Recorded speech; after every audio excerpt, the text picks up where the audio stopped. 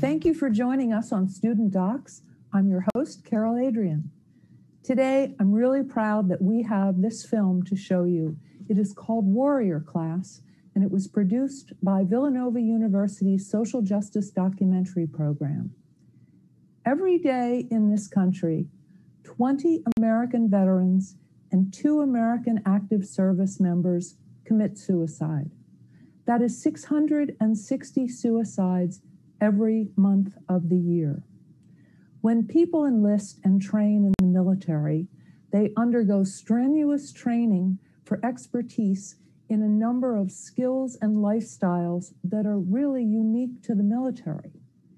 When they return to civilian life, it is a tough transition. Some people are never able to get a hold of who am I after the military, or to deal with the confusion and pain that comes along with that unsuccessful transition. Many veterans have a hard time asking these questions. So this film, we're going to take a look at what goes on. It's almost a two-part thing. What goes on upon their return to the States and trying to fit in with civilian life, and then what happens when they try to find ways to overcome the problems that arise from this attempted transition. So our guest today is Liam Wolfe, who is the co-director of Warrior Class. And Liam, I know you want to give some shout outs to your team. And we're also going to put up a URL so that you can see the full 1-hour documentary, which is so important. And I think it really would behoove every American to see this film. The first half of the film, as I said, deals with the problems, and the second half with the solutions. So we are going to see a clip in a few minutes about how one veteran, Tim Flynn, found solutions. So Liam, I'm going to ask if you'll please give us a picture of the kind of challenges and heartache that Tim encountered upon his return from active duty. Yeah. So Tim, it's actually Tim Wynn. Tim Wynn. I'm sorry. Yeah.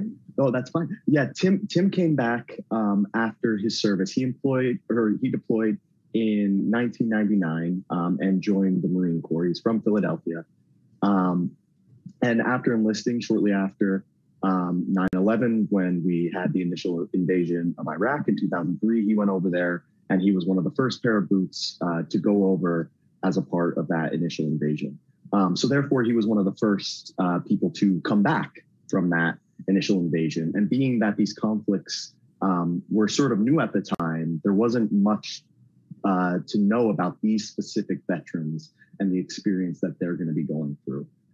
So Tim came back, and within 72 hours of being sent back to Camp Lejeune, where he was sent back after being in Iraq, he was back in Philadelphia. And he really didn't have much time to process, nor any sort of mechanisms to process what had just happened, what he had just been through. And 4 days later, unfortunately, he was in a bar fight, and he got arrested for aggravated assault.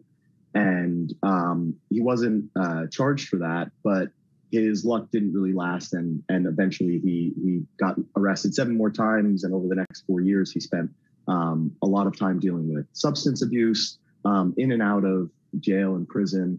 And in that time, really just struggling to find his, way back into civilian life and the purpose that he was really seeking.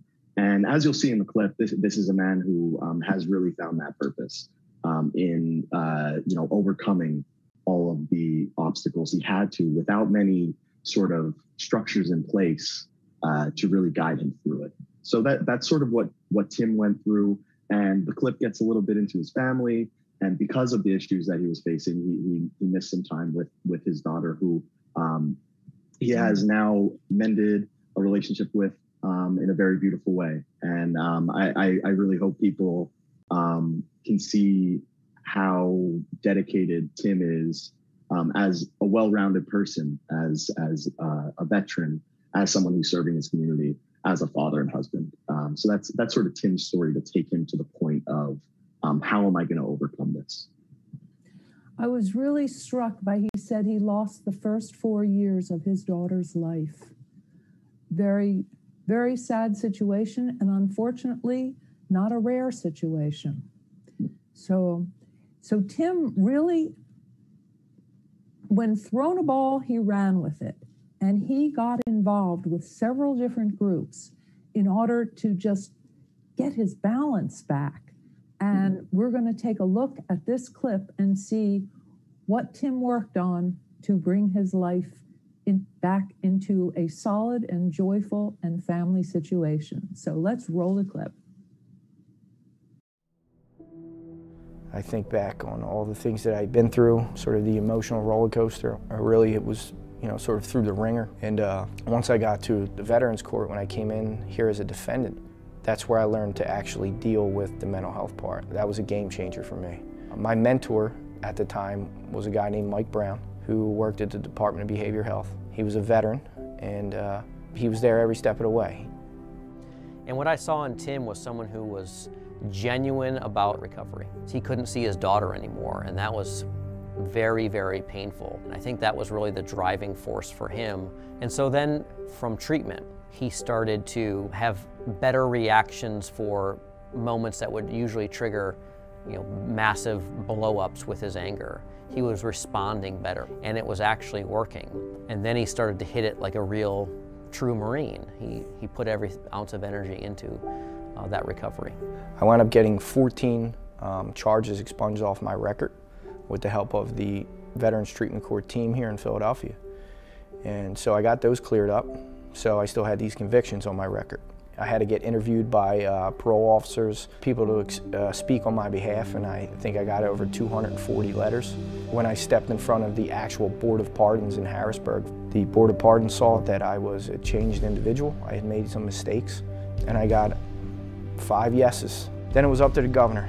Within 3 months, he signed my pardon, and I am currently without a criminal record. So he's just one shining example of how you can be an asset after trauma. He's really grown from that, and now he's sharing that with society. I was a construction worker, man, you know what I mean? And I'm a recovering drug addict and alcoholic. I didn't know nothing about being in an office. But Mike Brown, in his infinite wisdom, thought, you know, maybe we could use Tim to help more veterans. And he actually called me and he said, listen, we have a position at the Department of Behavioral Health as a peer specialist. And I began to come back to this court and help with the veterans who were walking through the door. One of the greatest things I get to do here at the Philadelphia Veterans Court is we go to equine therapy. I've been going up there, I guess, for about 3 years now. I'm pretty much a cowboy at this point.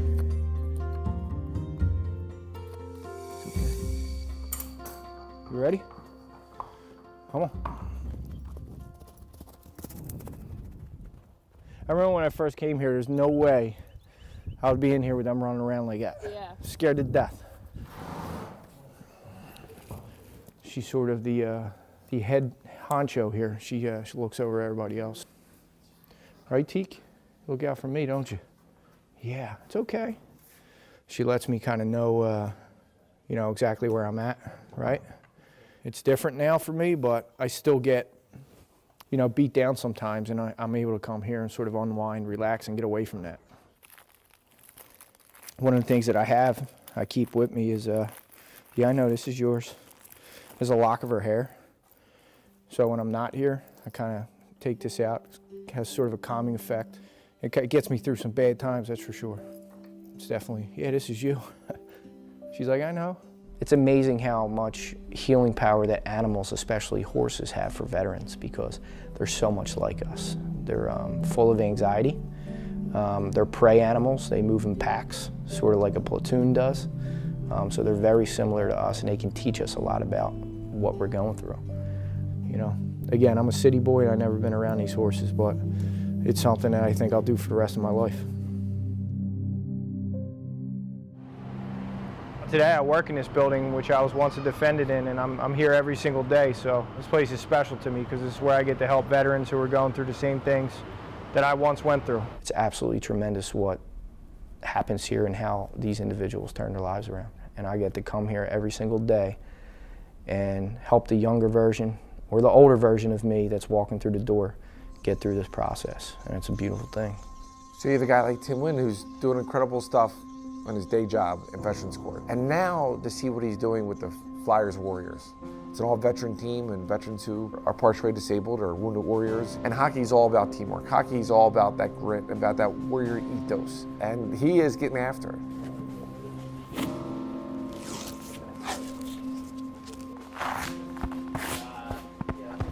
And you're coming on the ice, right? It's just very important for the success of veterans to be around other veterans, and that's what the Philadelphia Flyers Warrior team provides.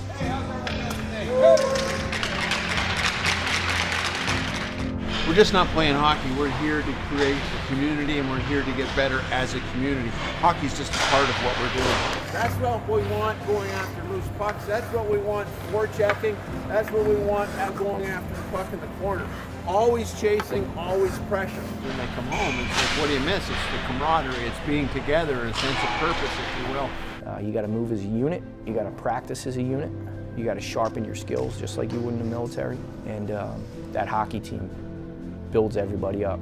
We'll stick together. Yeah, man. So you say you've been miserable lately? Yeah. Sometimes it gets like that, man. It's just good to get out, clear your mind. Hockey makes it all better, don't it? The Philadelphia Flyers Warriors hockey program. It's not just a team, it's a family. Sometimes disability's getting away, but I like to try to come if I can be here. Even if I can't skate, I like to support my guys. Wow, Jay's here. How you feeling, bud? I'm all right. I have epilepsy because of my TBI. You don't even feel come on, do you? You just go into a seizure? It's 5 o'clock in the morning. Wow, man. Yeah. Well, get better, bud. You know we miss you. My man. You know, things that we've seen, done, it's nothing can compare out on the civilian world. That's one common bond that we share. I mean, me personally, I didn't know that I needed any sort of help or camaraderie. I thought I just wanted to play hockey and thought it was going to be good for other people. So in my head, I was building this to help other veterans, and it turned out I needed a lot of things a lot more than I realized I did. Staying busy with stuff like this, with guys that have been through the same stuff you have, is priceless. Good job, new guy. Hey, it's your first day today, huh? Good job, buddy. I'm Tim. This was my first practice, and it was great. You'll fit in, bud. I've been playing since then. Met a bunch of these guys that were awesome dudes. Everybody treats you like family here. Okay. It was good practice. What defined it was our attitude. Keep that in mind. Our attitude's going to define our success. If we listen to that, man, things are going to happen. So remember that. We actually competed in the Warrior Cup in Las Vegas, and it's our first year in existence, and we won a championship. We're the champs. You got to come through us now. Tim Wynn's one of those folks that is the epitome of a hockey player. He's tough, he's strong, he's smart, but he's selfless. This is Fiona, she's 6. Sienna, she's 12. Maeve, she's 2. And my wife, Nicole. She'd tell you I'm still a pain in the ass, but I'm not that pain in the ass anymore. I went to go file for custody for my daughter, or at least try to see my daughter. And I had a year sober at that point. And we got to the courthouse, and I remember walking down the hallway, and I remember her laying eyes on me and her just, you know, breaking down and crying. She finally came over to me. She said, I can tell just by looking at you that you're a different person now. This is my little guitar player. She's real into music, and we have a lot in common. You have a preference?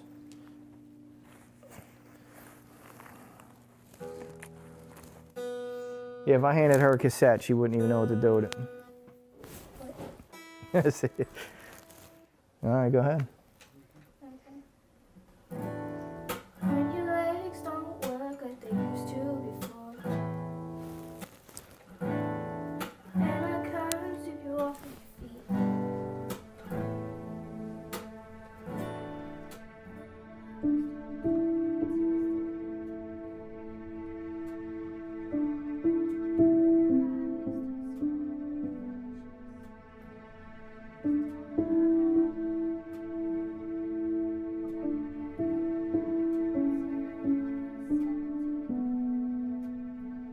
You know, I missed the first 4 years of that. And looking back on it now, I was in no way, shape, or form to be a father at that time.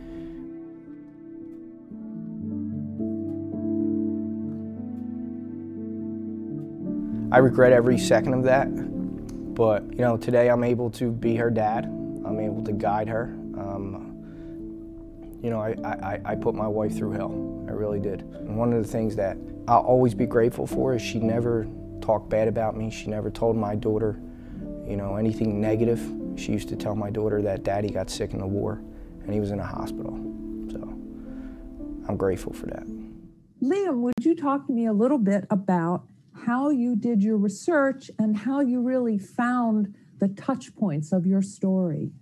Yeah, so I would say a little bit about like how we got to do a project about veterans. As a part of the social justice documentary program, they give us a topic, and we, a group of about 12 to 15 students, get together and we just produce the project based on the topic, and it was veterans. So therefore, in around August, September 2019, we began getting in touch with veterans in the community, so individuals who were willing to give their story and insights into their service and their transition. And we also got in touch with a bunch of nonprofits as well. The nonprofits we worked with, Impact Services, we worked with the Greater Philadelphia Veterans Network, Shamrock Reigns, which was where the horse farm was, the equine therapy that Tim participates in, the Philadelphia Flyers Warriors, the Warriors Watch Riders, which is an awesome group. It's a group of veterans who they greet people coming home at the airport, even at 4 a.m., just to make sure they get an escort back home, just to make a big to-do about their return home. And actually, one of the main characters of the film, her dad is one of the only non-veteran sort of leaders in the Warriors Watch Riders National Committee, which is really neat. And then we also worked with supportive of his daughter. That was really a remarkable exchange. She was so lost, and he was there for her. Incredible, just a sincere guy. And Erica's business, of course, Dub Fitness, her women's only gym, and then Mike Woody's 360 leadership training. They're two other businesses from the main characters that we definitely wanted to highlight. But working with the experts, we were really able to nail down what has changed for veterans over time. So we worked with three primary experts. So we worked with Ralph Galati, who was a prisoner of war in the Vietnam War, with a tremendous story of recognizing his trauma in a way that allowed him to become a purposeful community member and a purposeful leader for veterans. We worked with General Anthony Zinni. He was a former Marine Corps general and a commander-in-chief in the U.S. Central Command. And then we also worked with Patrick Murphy, who was the first Iraq War veteran to serve in Congress, and he eventually served under Barack Obama as the Undersecretary of War. So with their expert testimony, we were able to sort of track what has happened. And we kind of came down to see it as you have a conflict in history, you have a way in which the military corps is formed, and then you have the public opinion that goes along with it. So in World War II, for example, the consensus was clear that we should be there. It was a conflict where, from a human rights perspective, we had to have kind of a say in what was going on, and our public opinion was pretty strong toward it for that. And with that, we had a draft. So the public opinion was strong, and we also had a draft. So it was kind of entwined into the community. The sort of veteran community was very present in that moment. And then we got to Vietnam, and public opinion wasn't necessarily there. People didn't support our cause there, but we still had a draft, and therefore we still had people in every community that was connected to this conflict. And then we look to today, which we have been in the conflicts that came out of the post 9/11 time for the last 2 decades, for my entire life, practically. And for that reason, and for the reason of having a volunteer force that is only comprised of 1% of our population, there's a kind of distance separated between civilians and between veterans. Being that it's been 20 years, there's an apathy that is sort of formed toward these conflicts, and they're so far removed. So both by time and geography, we have become distanced from the conflicts, while we also have a volunteer force of 1% of the country. So therefore, it's the difference, yeah. So the title warrior class is not referring to a classroom type of learning. It is referring to a perceived social class difference. Is that what you're saying? Yes, it's referring to the identity, for sure. And that's something that with our three main characters, we really wanted to give a broad look into as many different identities as we could. So with Michael Woody, we're looking into what is the experience of the Black veteran who serves and comes home and doesn't necessarily, have all of the, I guess, rights that you would expect as someone who, just deserves them, of course. And then you have Erica Webster, who also gives a nice breath of the woman experience in the veteran community. So yes, it's definitely about the individual identities. And in going into this project, I was definitely forced to learn a lot about, what I thought about the country. Because when we started the project in September 2019, it was in the middle of and kind of preceding this big reckoning that our country has had in terms of social justice. And with this reckoning, I began to, and I'm sure other people have, begin to look at the flag a little bit differently. Kind of things going on in the country, change the way that you think about the country. And so in doing so, I kind of learned that you need to be able to separate the individuals who are, a part of maybe military intervention that you don't agree with. You need to be able to separate the warrior from the war and be able to kind of really focus on the individual for the often traumatic experience that they're going through. The experience of going through training and going abroad and coming back home is incredibly traumatic. So regardless of my attitudes toward what the flag has meant abroad, this project is really about those individuals and what it means to make that journey. And recently I saw a TED Talk. It was by Dylan Marin, and it was entitled "Empathy is Not Endorsement." And that was really a thing that I challenged myself to do, just empathize with these individuals who are doing this incredibly patriotic thing, while not necessarily endorsing warfare in general. And that's another thing that I learned in the experience. Just something about the moment that we're in today, with Donald Trump being leader and such, this has brought sort of problems that existed in our country to the surface. And one of those things has been the rise of white nationalism and white terrorism. And I have definitely come to the philosophy that patriotism cannot exist in conditions of nationalism. They are two very separate ideas. And I think because of the sort of siege on the flag that white nationalism has made, it's easy to look at the flag and get those two ideas conflicted. And we just wanted to make sure to make a project that was going to be highlighting the patriotism that these incredible individuals have. The patriotism being the respect for duty, regardless of creed. So yeah, that was definitely something that we came to a realization about, and I definitely did personally. Now you spent over a year of intensive work on this film. How did it change you personally or professionally? Did it shine a light on anything, within you that you were unfamiliar with previously? Yeah. Just I learned so much, just as anybody watching it, I hope does, just so much about the veteran community and what we can do to just be aware of the veteran community. My best friend from back home growing up, his name is Corey Reinl. He's in the Navy right now.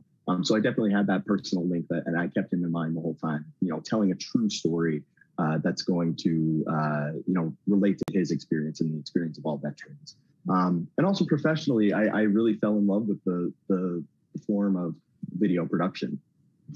So actually right now I'm in Los Angeles, just trying to connect with as many industry professionals as possible. And, you know, prior to this project, prior to participating in the social justice documentary program, I didn't really have an intention of going into video production. I was more interested in other things like government, politics, and other forms of storytelling. But I have really, you know, fallen in love with this, and I'm excited to, you know, take the journey to find PA work and get on set and just learn as much as I can. So. It sounds like a wonderful way to fall into video production, and I think video production is going to be very lucky to have you. We have a few more minutes, and I wanted to ask if you have any words for somebody thinking about getting into video production or documentary production specifically.